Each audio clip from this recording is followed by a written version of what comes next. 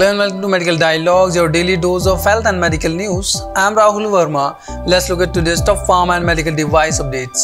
AstraZeneca Olaparib gets CDSCO panel nod for BRCA Mutated HER2 negative breast cancer. Based on the scientific data provided by the drug maker AstraZeneca, the subject expert committee, functional under Central Drug Standard Control Organization, has given its nod for the additional indication of the anti-cancer drug Olaparib film-coated tablet 100 or 150 mg for the breast cancer with adult patients with BRCA mutated HER2 negative. This came after the firm presented interim report of the ongoing phase 4 clinical trial of Olaparib film-coated tablet 100 or 150 mg as per the condition of the permission granted to the firm. Olaparib is a polymerase inhibitor used to treat ovarian cancer, breast cancer, pancreatic cancer and prostate cancer. PARP inhibitors constitute a class of anti-cancer therapy.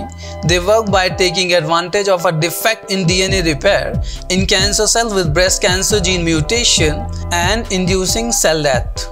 Earlier, the Medical Dialogue team had reported that the subject expert committee of the Central Drug Standard Control Organization had rejected the proposal to import and market the Olaparib film-coated tablet 100 and 150 mg. In addition, the expert panel opined that the firm should submit CSR of the ongoing phase 4 clinical trial in an already approved indication for taking further action in the matter.